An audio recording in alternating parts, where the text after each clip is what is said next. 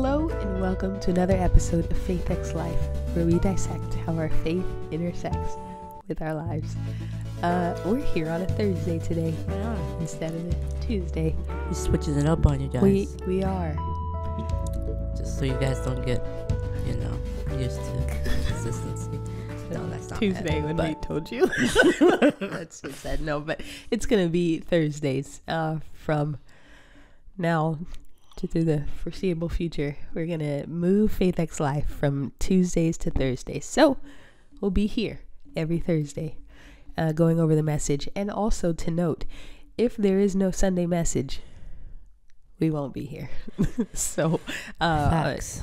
God's been moving a lot in the services where we haven't even been getting to a message. So there's that, a lot of different variables. But when you see us, there is a message, and we'll be here to talk about it. So Pastor's been talking about it's an inside job, and the main scriptures come from Genesis, and when God breathed into Adam, or breathed into man, and man became a living soul. But just the fact that I think one of the things that he pointed out when he first started this message series, it was early February, I think, and Pastor said that, like things like worry and anxiety and those are inside jobs as well.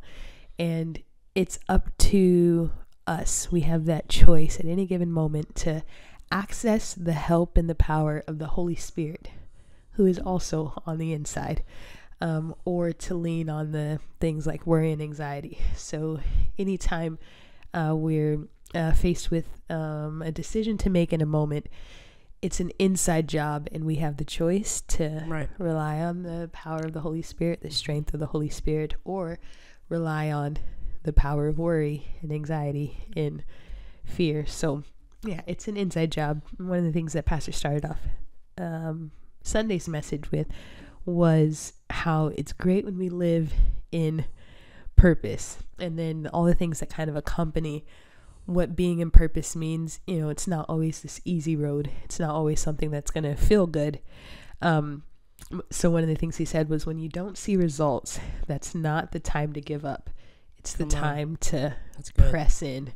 And I just see this picture of this guy who's mining, and he's in a coal mine. He has his pickaxe or whatever is used to mine, and he's got, he can't see it, but there's this, he has this whole pile of coal behind him because he's been pushing through, and he stops, but we can see it on the picture, but there's a whole pile of diamonds on the other side, and he's walking away because everything that he pushed, every aspect of the coal and stuff that he had already pushed through, he didn't see the breakthrough coming, but it was right there, right on the other side. So I think that is a great point to pull out, that when we're living in purpose and we're not seeing results, it's not the time to give up. It's the time to keep pressing in. Yes, sir. Going back to the breathing through. Come on.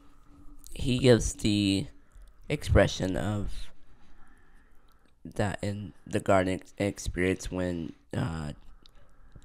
God is creating man, when they're creating him in his image, to create him, they breathed through his nostrils, and gave the understanding that it was the breath that came through the nostrils that allowed the living thing to come through what they gave to him on the inside. And that every time you take a deep breath, or every time you take a breath, it comes from the nostrils, and then you exhale out.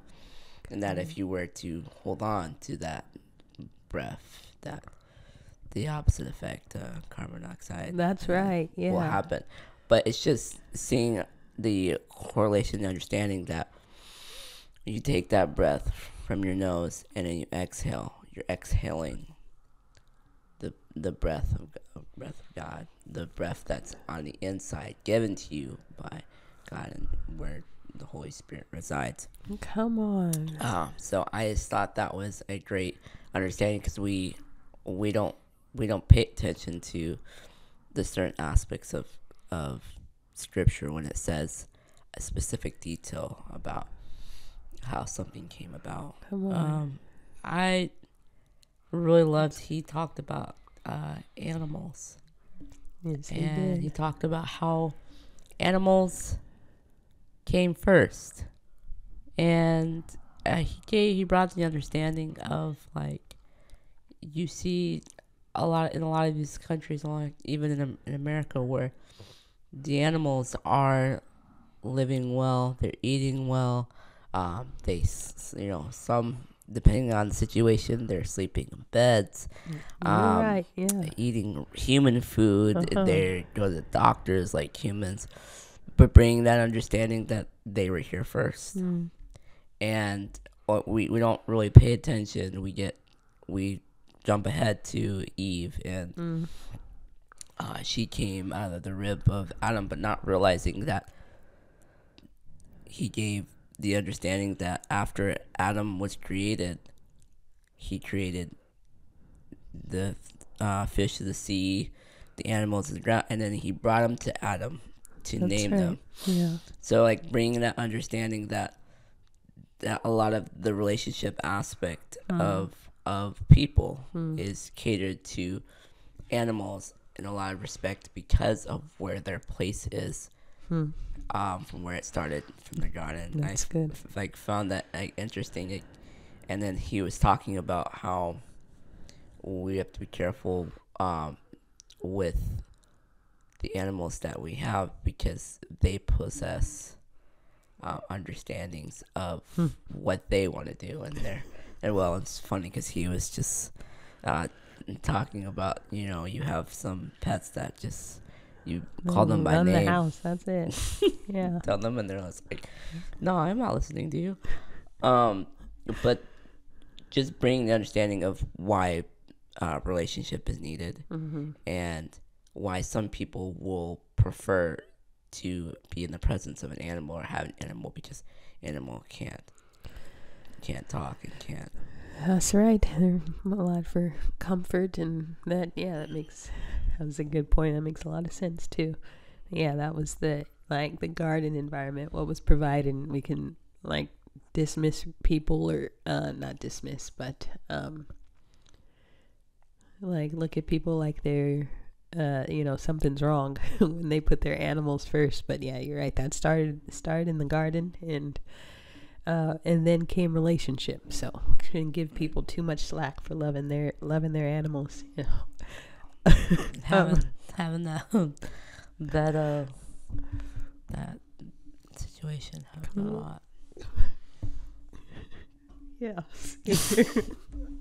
Okay, so then another thing, several years ago, I remember Pastor talking about, this is a 3-part, observation, obligation, and application.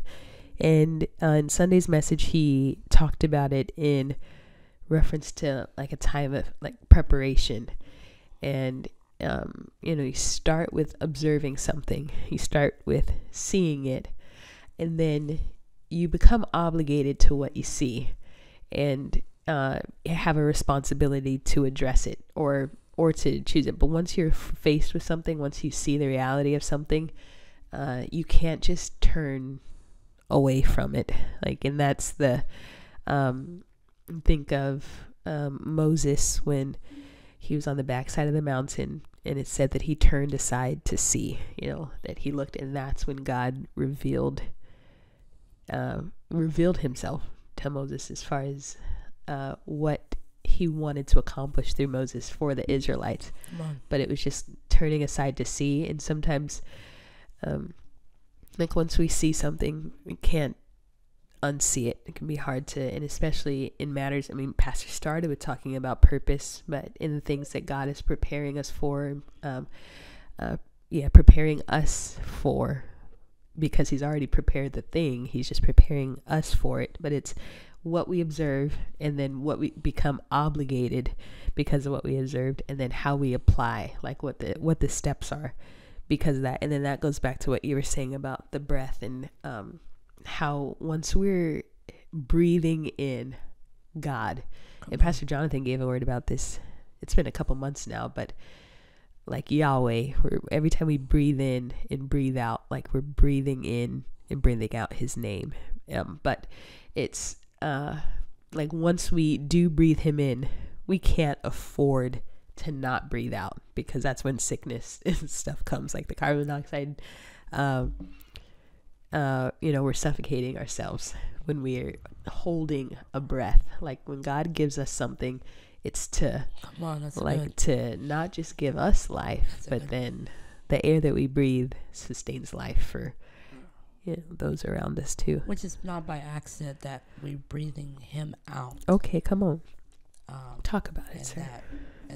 That creates the cycle of like photosynthesis. Okay. The plants and bring them. we're not going into like a biology lesson, but it's just it's amazing that what we give off helps growth of other things. Yeah. They give it to us, and we take it and are able to produce what they need. That's this cycle created by Yahweh. Come on, by Yahweh. That's it. And so it goes for whatever you're carrying on the inside, that the breath of God has given life to. It becomes like the obligation application. It becomes your responsibility. It becomes our responsibility to breathe out and provide life for those around us. Another point that Pastor made was when God breathed into Adam, man's thought life came alive. Yes. It's a good, like we know, we talk about like free will and how God gave us the opportunity to choose. He wants us to choose him. He wants us to choose like the life that he's planned, the good things that he has in store for us. He wants us to choose him, but we have free will. So God was taking a risk when he gave us his breath, like, because there's not a certainty that everyone's going to choose him. But his breath is on the inside of everyone. So there's that choice that we all have to